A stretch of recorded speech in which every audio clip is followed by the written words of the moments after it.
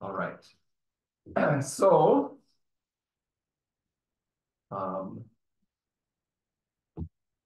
just going to read a little bit of the article in the news to get us all on the same track here. December 18th, Pope Francis officially signed a policy that allows Catholic priests to bless same-sex couples. While the move is not the same as approving same-sex unions or marriages within the church, it is nonetheless a radical change in Roman Catholic policy, which has historically considered and still does consider same-sex sexual relationships as sin. The declaration came from the Vatican's Doctrine Office and states in part, when people ask for a blessing, an exhaustive moral analysis should not be placed as a precondition for conferring it. For those seeking a blessing should not be required to have prior moral perfection. The declaration goes on to explain that a blessing offers people a means to increase their trust in God, and adds, the request for a blessing thus expresses and nurtures openness to the transcendence, mercy, and closeness to God in 1,000 concrete circumstances of life, which is no small thing in the world in which we live. Specifically, the priest may now bless the people within a same-sex relationship without blessing the relationship itself. The declaration speaks of the possibility of blessing couples in irregular situations and same-sex couples without officially validating their status or changing in any way the church's perennial teaching on marriage.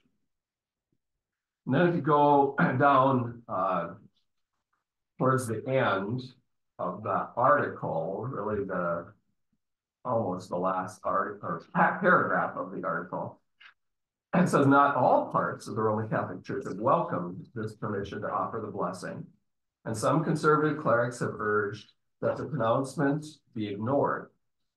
Some bishops have said they will not implement the new Vatican policy, and others have spoken strongly against it. Kazakh Bishop Athanasius Schneider, for example, who has long opposed Francis's progressive bent, called the new policy a great deception. Priests should be aware of, quote, the evil that resides in the very permission to bless couples in irregular situations and same-sex couples, he said. And then if you look at applying the news story, I want to read a little bit of that too. It says there are two questions this lesson addresses. First, the news highlights the challenge of understanding and applying this policy declaration that seems to contradict itself. On the other hand, it says that church teaching has not changed regarding same-sex marriage. On the one hand, it says that church teaching has not changed regarding same-sex marriage. On the other hand, it says priests can bless people in these same marriages that the church says are wrong. Second, the news provides a way to talk about how church teachings evolve over time and what, by contrast, should never change. The basic question is, who gets to decide what the church teaches as truth?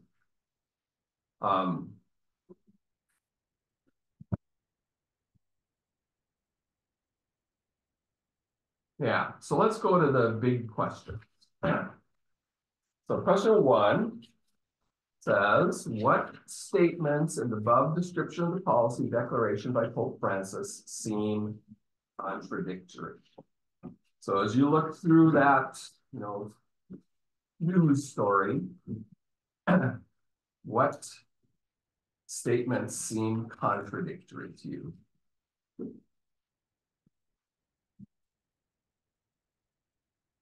Anything to suggest their inappropriate relationship. You got a bandwidth of extremes. They're going this one direction. Well, we're not going to support the same-sex marriage, but we're going to bless them as a couple. Well, I can see blessing them as an individual, but why include the word couple? Yeah. Other things that you saw there that were like, it's just don't fit together. Talked about how giving him a blessing is a means to increase their trust in God.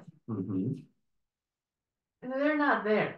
Mhm. You know, they're not trusting God. They just they just don't want to feel guilty. Well, yeah, but it, what the blessing is supposedly for doesn't seem to fit the people that they're Right, blessing. right. Those two things don't seem to go Right. together very well. Yeah. What about the second half of that question? What statements raise questions in your mind about how this policy declaration fits with what the Bible says? So let's look at those passages. First Corinthians 6, 9 through 11. Somebody's got that to read. I don't know if we got all of the. So I went and got the last. Okay, I've got it. okay. Do you not know that the wicked will not inherit the kingdom of God? Do not be deceived, neither the sexually immoral, nor idolaters, nor adulterers, nor male prostitutes, not homosexual offenders, nor thieves, nor the greedy, not drunkards, not slanderers, not swindlers will inherit the kingdom of God. And that is what some of you were. But you were washed, you were sanctified, you were justified in the name of the Lord Jesus Christ by the Spirit of our God. All right. And then let's look at the other one from First Timothy, chapter 1, verses 8 through 11. Now we know that the law is good if one uses it lawfully, understanding this, that the law is not laid down for the just, but for the lawless and the disobedient, for the ungodly and sinners, for the unholy and profane, for those who strike their fathers and mothers, for murderers, the sexually immoral, men who practice homosexuality, enslavers, liars, perjurers, and whatever else is contrary to sound doctrine in accordance with the gospel of the glory of the blessed God with which I have been entrusted. Thanks. So, what statements in that pronouncement by the Pope raise questions in your minds about how this policy declaration fits with what the Bible says?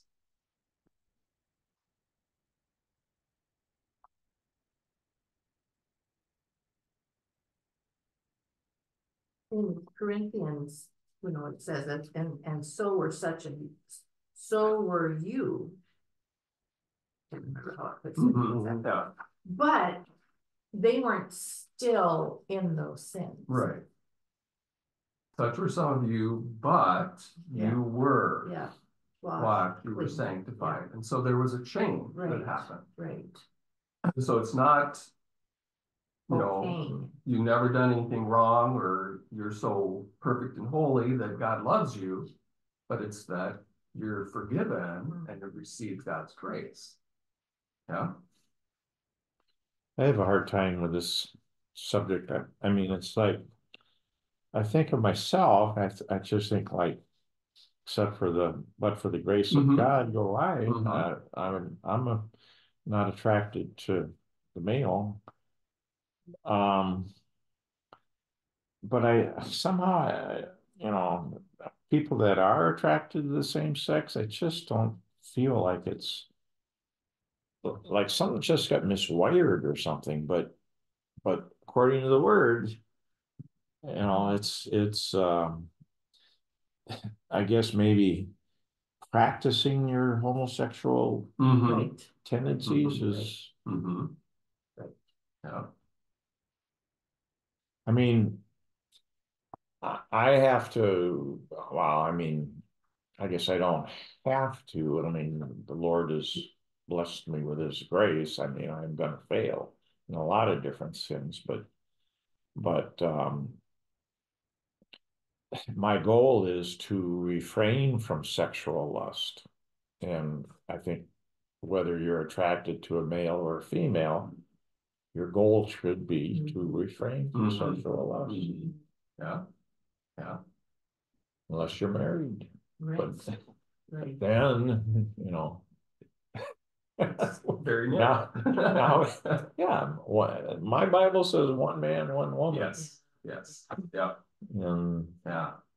I think that's one of the things that's important to bring in to this discussion, you know, is, you know, there are clear passages in the Bible that talk about homosexual behavior being sin.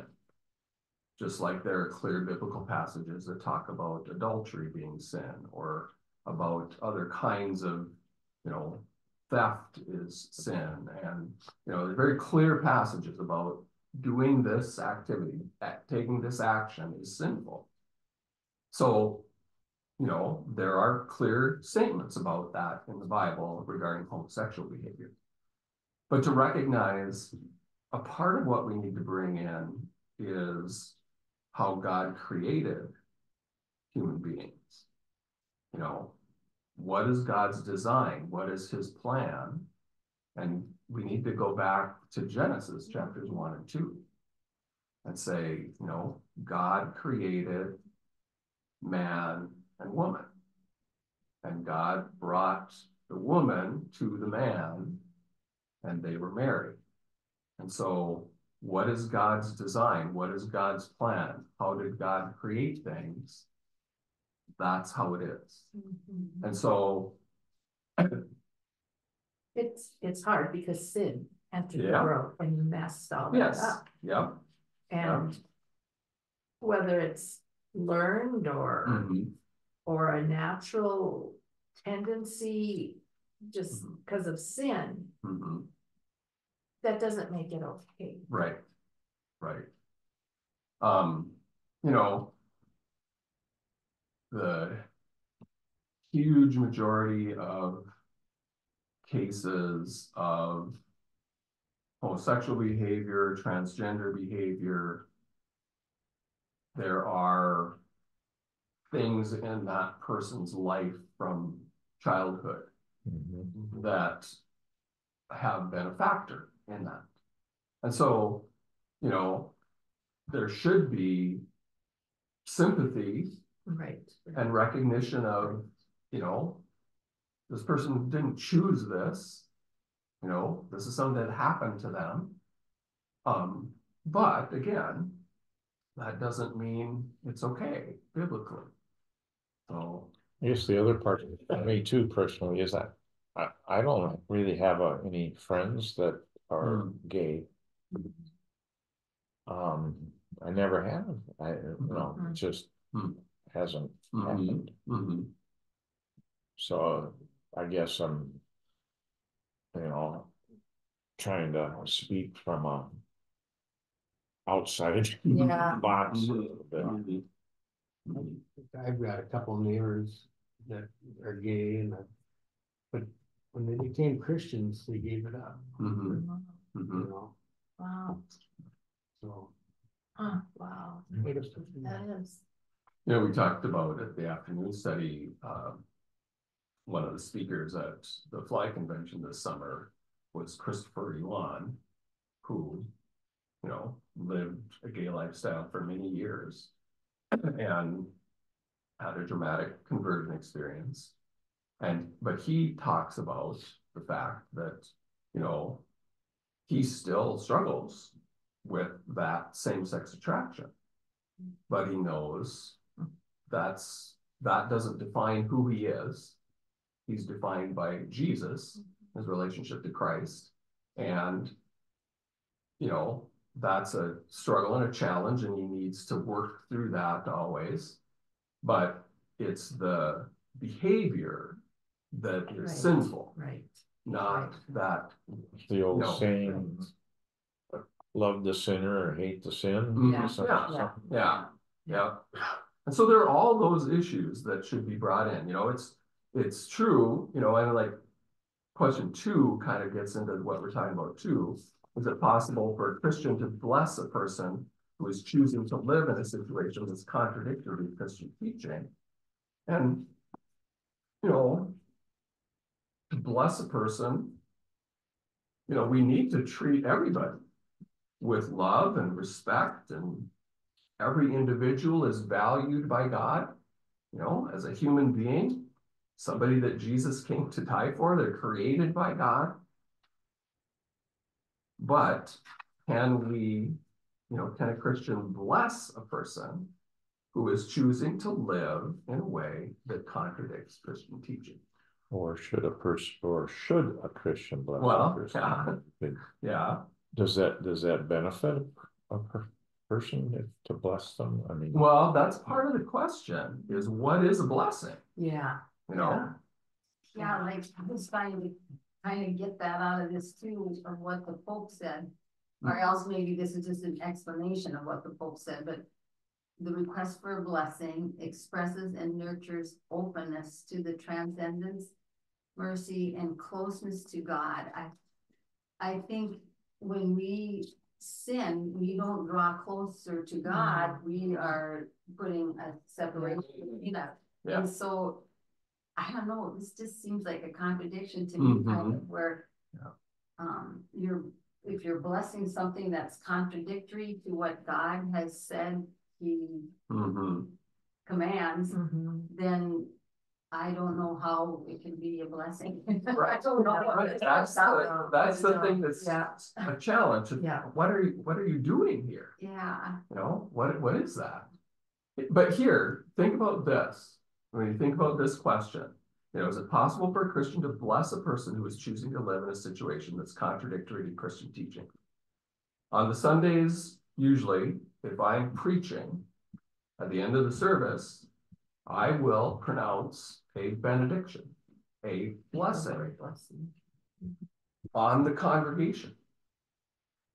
Is it possible that there are people sitting in that congregation that are choosing to live in a situation that's contradictory to Christian teaching?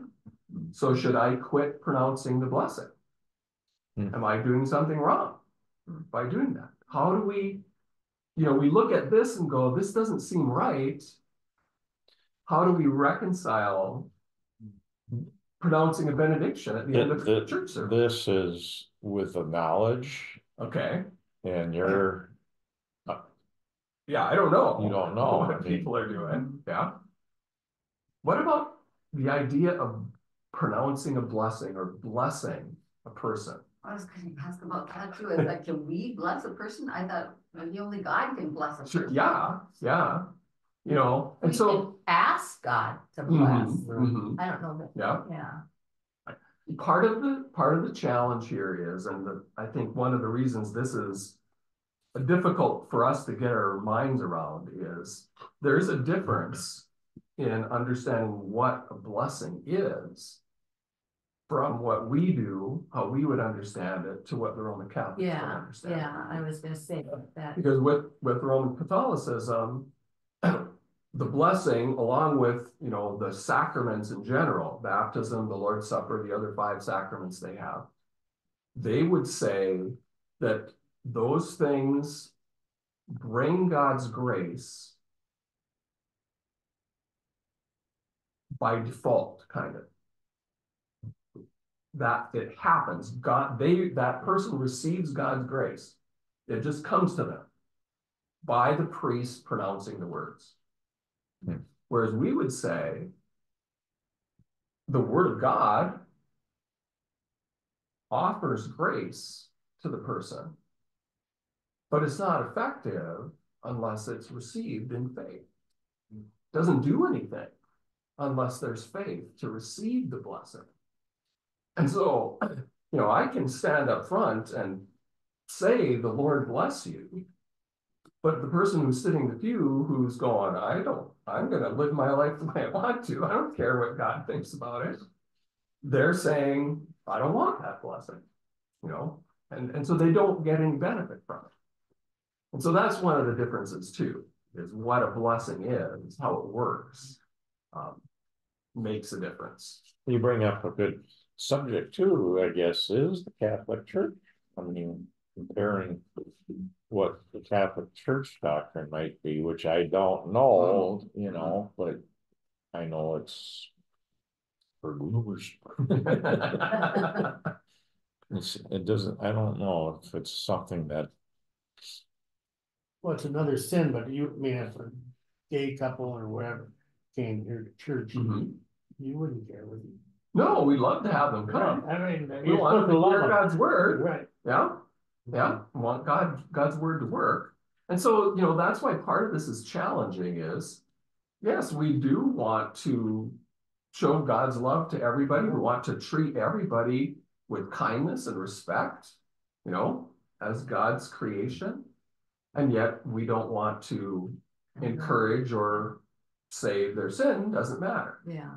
And again, that's part of the deal too, is, there's a difference between a person who struggles with a particular sin, but recognizes it's wrong and wants to change, and a person who commits a sin and doesn't believe it's a sin Right. and doesn't have any desire to change. And today, he's imposing his views on the rest of us. Yeah, yeah, Yeah. yeah. So, yeah, the person's heart makes a difference too, Mhm. and how they look at it, how they receive it. Blessings like what, Jacob did for, let's see, Esau and I get these people. What Isaac did for Jacob and Esau. Yeah. And they tricked him, Mhm. lied about really getting a blessing, and yet he got a blessing. But that was a whole different type of blessing. Well, there were different circumstances there, and it's challenging. It's a challenging circumstance. But you got a couple of things going on. One is part of what they were doing was kind of legal business. Okay. Who gets the Yeah. inheritance? Okay. And part of it is God had already told both Isaac and Sarah who was supposed to get the blessing. And Isaac was going to do his own thing, Yeah. even though he knew Jacob was the one who was supposed to get blessed. And so when he did that, all the way around. it was. But that was part of Isaac saying, I can't take that blessing away, was he knew that's what God wanted to happen. And so he was like, okay, I guess God got his way anyway. Yeah.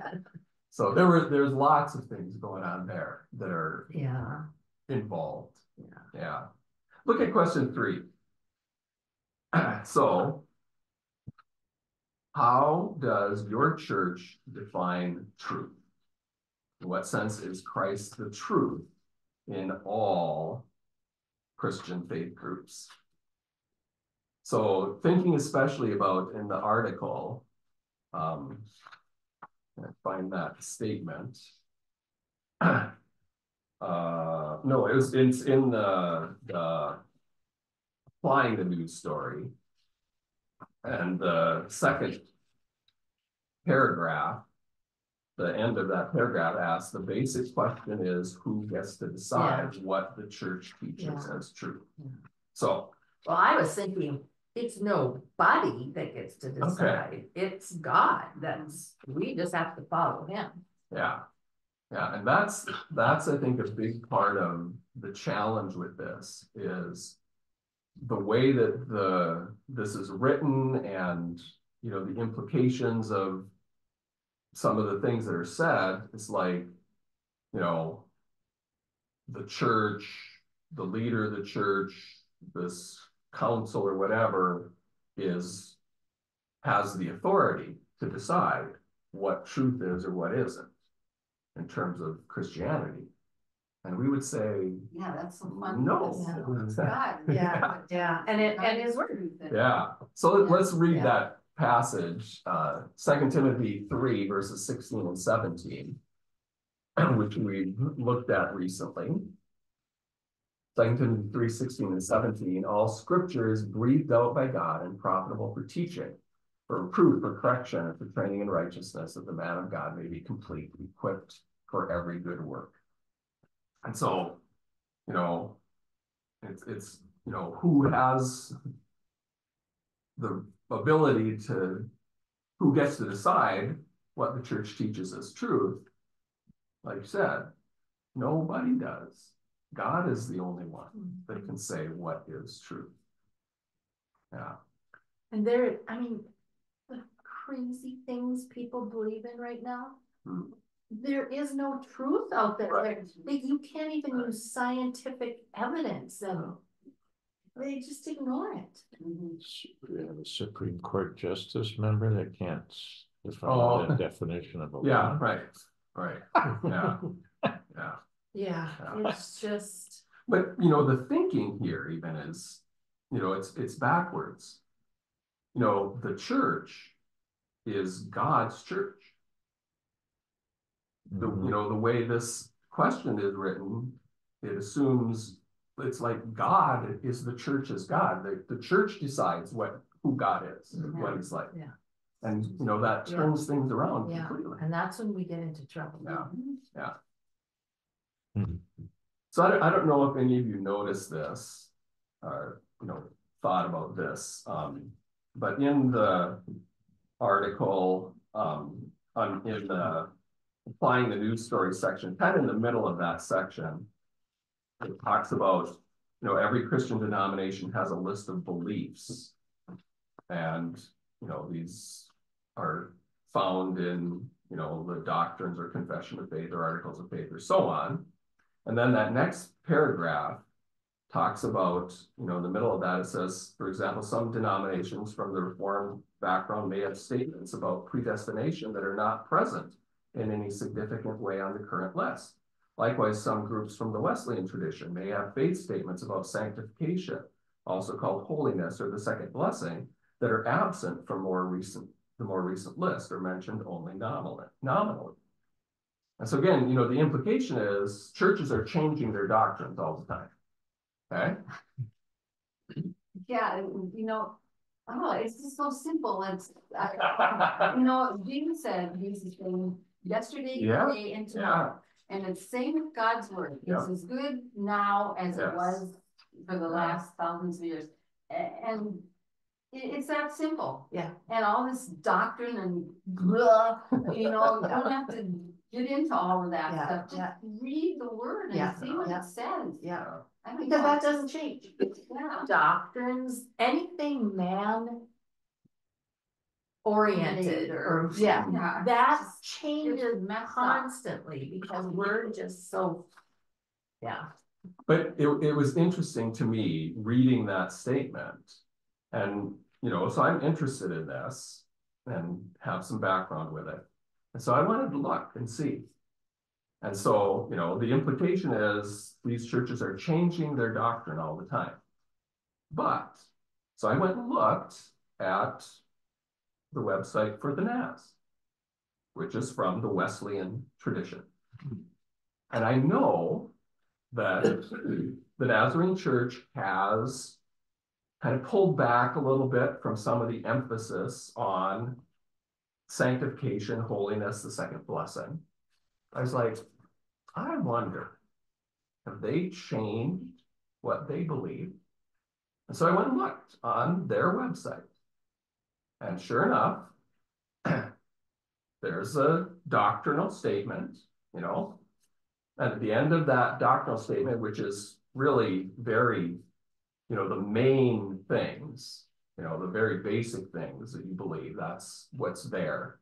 But at the end of that, there's a link that says, you know, if you want to know more about these things, click here. So you click there, and it takes you to the national. Down the rabbit hole. But it takes you to the, you know, the National Church of the Nazarene website.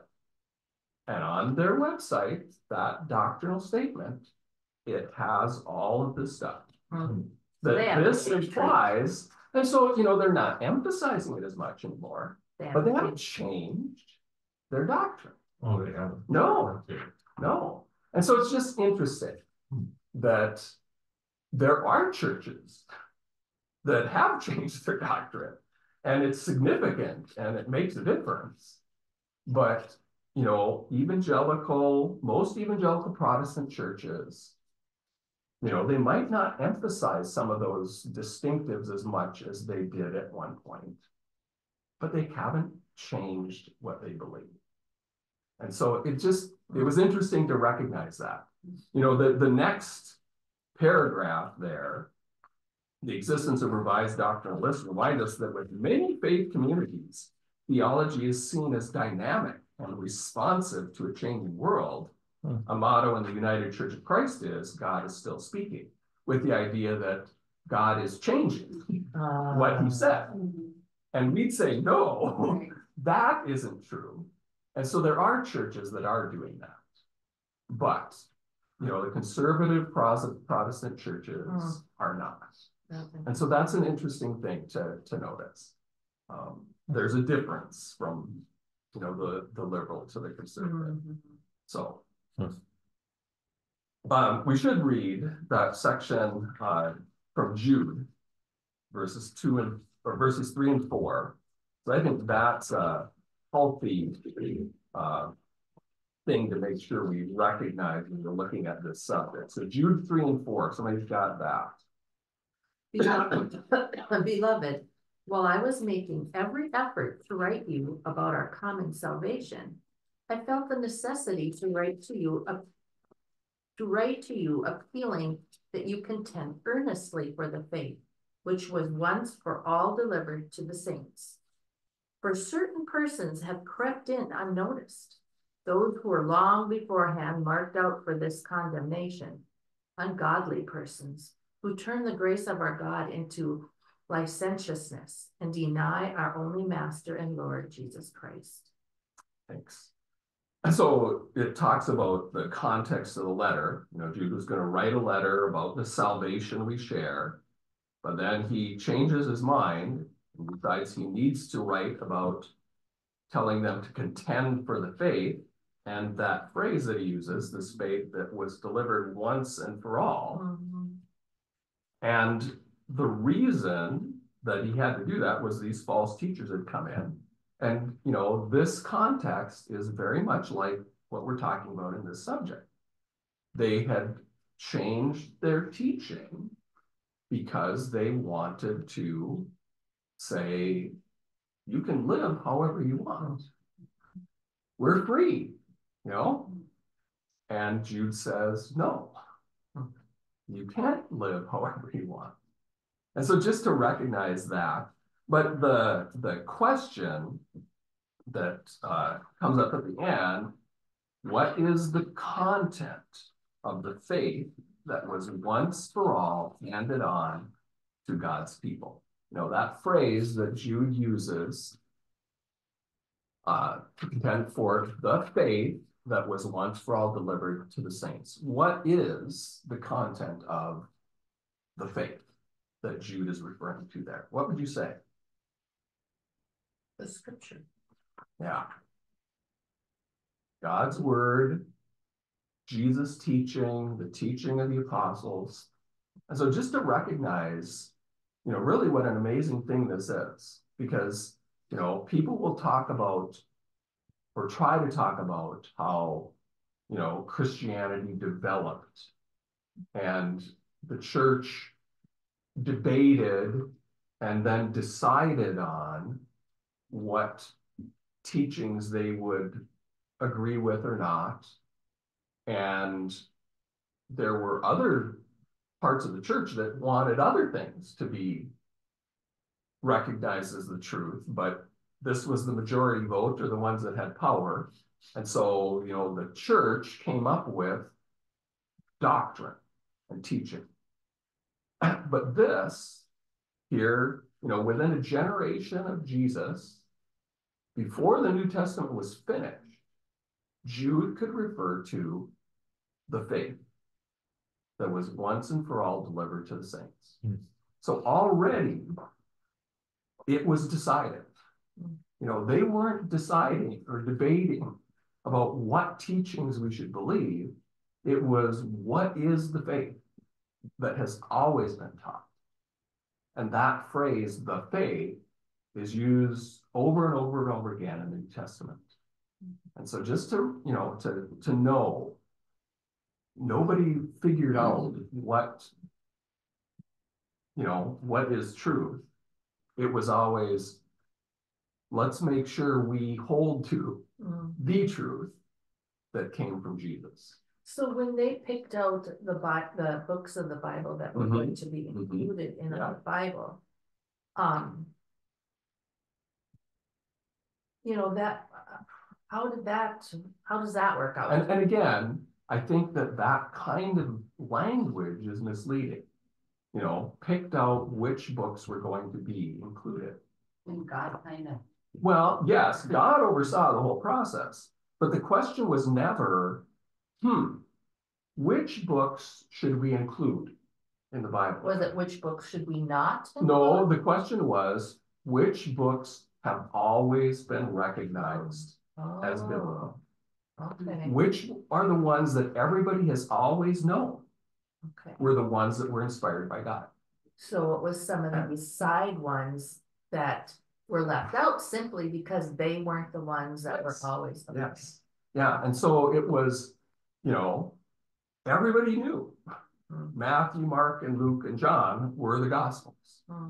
But then, you know, 100 years later, here comes somebody who says, hey, I got the Gospel of Peter. We should put that one in there too. And they go, no, there isn't a Gospel of Peter. These are the Gospels. That's what we know. And so, you know, the way that it's worded often misleads in terms of understanding how that worked. Because they were simply recognizing what had been seen and understood from the beginning, from Jesus, from the original apostles. Wait, it's a miracle. Yeah, it is. It is. Let's look at these other scriptures too. So Philippians 2, verses 12 and 13. So we've got that. Yeah. Dearest friends, when I was there with you, you were always so careful to follow my instructions. And now that I am away, you must be even more careful to do the good things that result from being saved, obeying God with deep reverence, shrinking back from all that might displease him. For God is at work within you, helping you want to obey him, and then helping you do what he wants. I'm sure that's a lot different than anybody else out there. The article, the comment here, I think is so interesting. This passage contains the well-known line, work out or work on your own salvation with fear and trembling, which is misapplied by some to mean decide for yourself what you should believe. Yeah. So the question that comes up is, so how do we work out our salvation? I thought God did the work of salvation. So what is Paul talking about here? I like what my paraphrase said. So how did it say it again? And now that I am away, you must be even more careful to do the good things that result from being saved, obeying God with deep reverence, shrinking back from all that might displease him. Yeah, that result from. You do what results from being saved, not you do this to get saved. Right. Yeah. And so that, yeah, I like that. That is a good way to put it. That's the question is, what part of salvation is up to God and what part is up to you? It's all up to God. Yeah. It's up to us. Yeah. Yeah. We need to figure this out. Yeah. You know, and you know, we know that Paul isn't saying there's part of salvation that we need to do because of what he says elsewhere. If you just look ahead to chapter 3, verse 9, for example, of Philippians, verses 8 and 9, maybe. Paul says, indeed, I count everything as lost because of the surpassing worth of knowing Christ Jesus, my Lord. For his sake, I've suffered the loss of all things and count them as nothing, in order that I may gain Christ and be found in him, not having a righteousness of my own that comes from the law, but that which comes through faith in Christ, the righteousness from God that depends on faith. And so again, very clear, Paul's not saying, I got to do something to get saved. You know, we simply receive that gift that God gives to us. And then, you know, it can't be, you know, decide for yourself what you should believe. But that's what they do. Yeah. That's how it is Yeah, now. Yeah. that is what they do. Yeah. And then let's look at the Philippians 2, verses 5 through 11. So just before these verses, somebody's got that. Have this mind among yourselves, which is yours in Christ Jesus, who though he was in the form of God, did not count equality with God a thing to be grasped, but emptied himself by taking the form of a servant, being born in the likeness of men, and being found in human form. He humbled himself by becoming obedient to the point of death, even death on the cross. Therefore God has highly exalted him and bestowed on him the name that is above every name, so that at the name of Jesus every knee should bow in heaven and on earth and under the earth, and every tongue confess that Jesus Christ is Lord, to the glory of God the Father. I think so. Question is, what doctrinal points about Jesus are contained in this passage? What are the things that one little section teaches us about Jesus, who he is, what he's done? See that. Oh, okay. Questions there? Says God exalted him even more highly and gave him a name that is above every name. Yeah, so Jesus is exalted, he is God, Mhm. you know, he is in that position, demands complete obedience, he's the Lord of all. What else do we see here? What does it teach us about who Jesus is, about what he's done? Well, he was born in the likeness of man. Mhm. So he became a human being, he took on a human nature, he's true man. He's also God. Yeah, Mhm. yeah, he existed as the eternal God, he's true God. So true God, true man. And then what did he do? He laid all of it aside. Yeah, Yeah. And obedient to death. died on the cross, taking the judgment for our sin, and then rose again, and God then raised him to the highest place.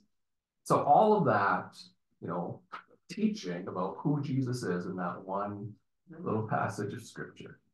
Yeah. And then wanted to find it.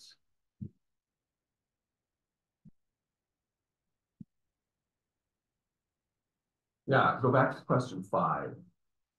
How much, if at all, did your church's doctrinal statement affect your decision to attend that church? What would you say?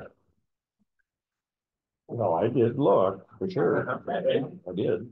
Yeah. Mm.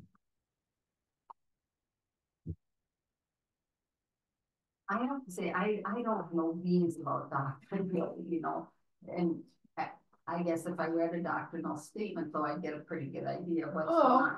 But Hopefully. I think when we were looking again for a church because we didn't like what we saw, what was happening at our old church. And I think we were looking for a church that taught the Bible as the truth, the word of God, that's, you know, we were on the same page about who Jesus was, what he did for our sins, and I don't know that I knew much about doctrine, really. We researched the in practice doctrine. Well, Sure. I've been here to Calvary a couple times at Gideon. Sure. Knew who the people were, knew what their underlying faith was. And it was a Bible-based church. Yeah. Mhm. And That's the the key. doctrine, but we saw the doctrine in practice. That was the key too for me, that Bible-based church. Yeah. I mean, we're- If you have a Bible-based church, your doctrine should be pretty In line. Yeah. Yeah. Yeah. Yeah.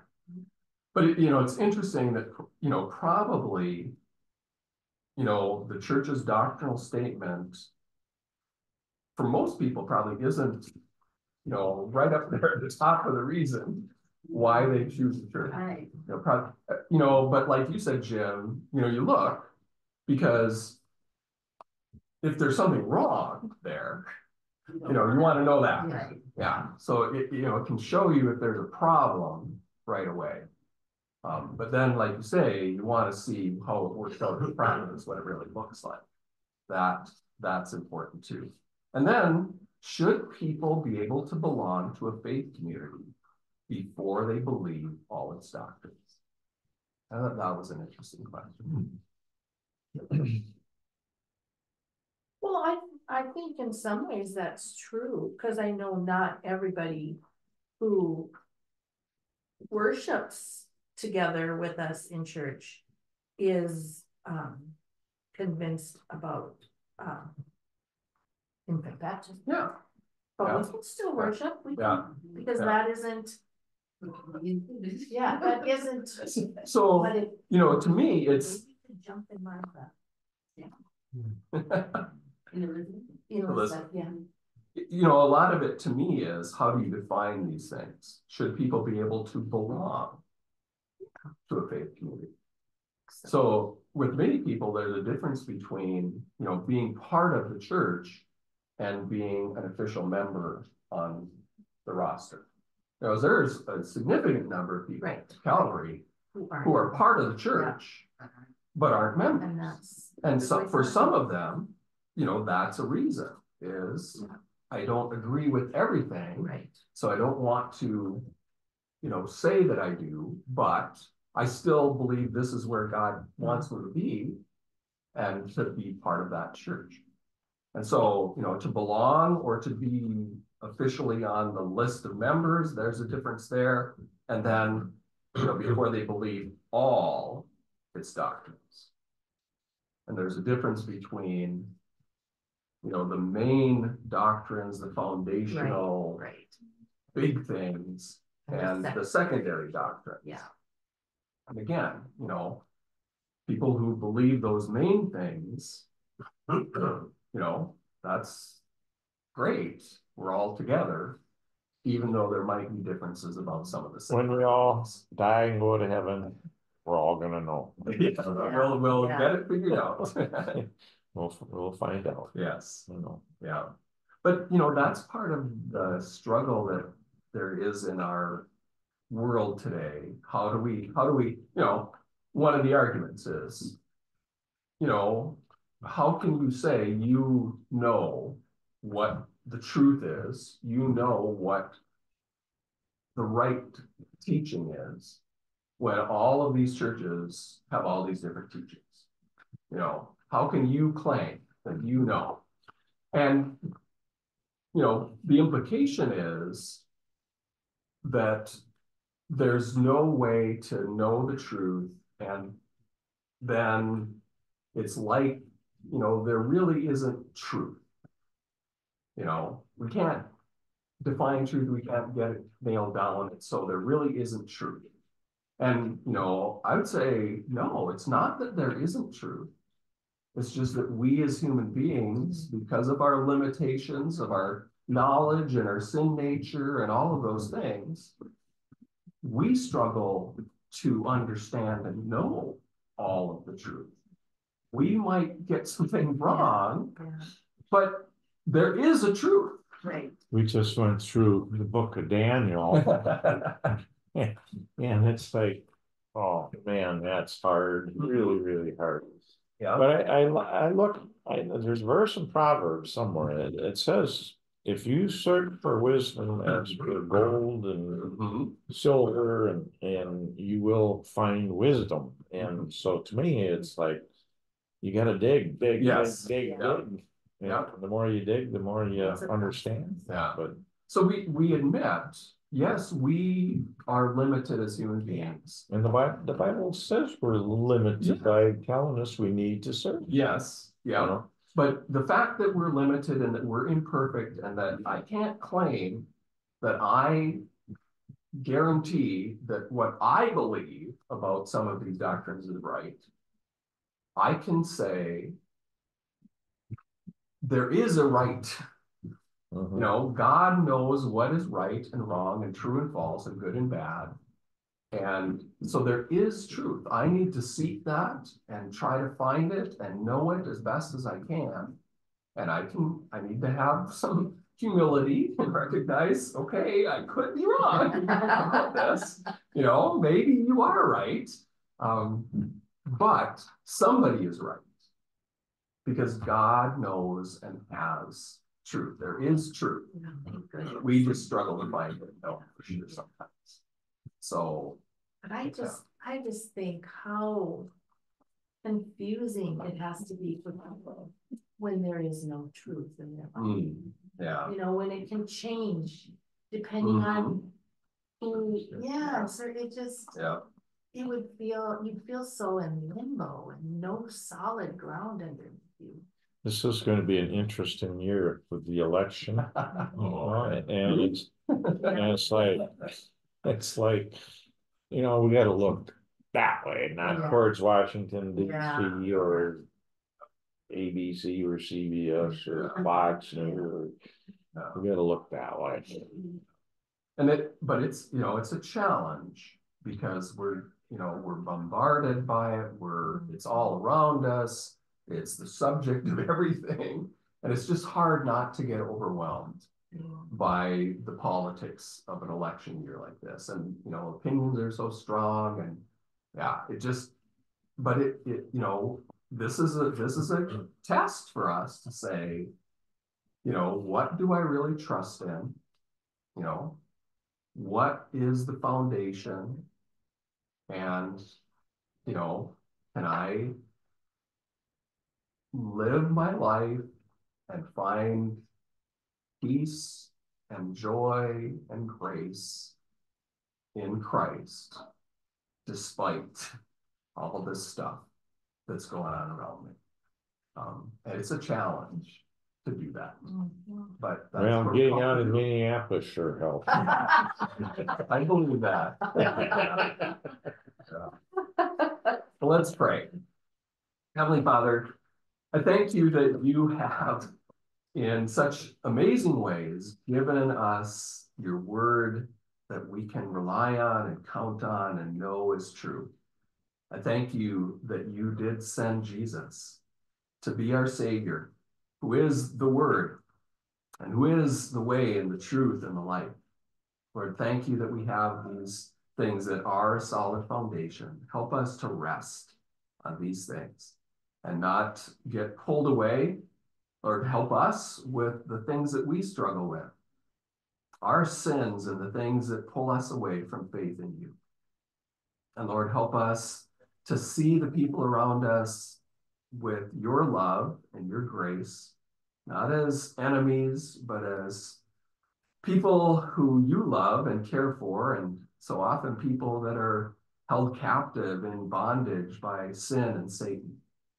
Lord, help us to demonstrate your love in Jesus to those we encounter too. And give us grace to see people the way that you do.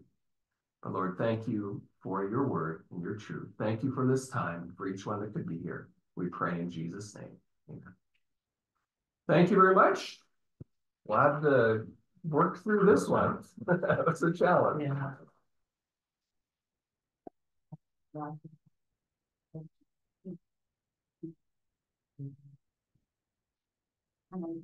I think everybody taught their own truth. I mean, you talk to a Jewish person, you know.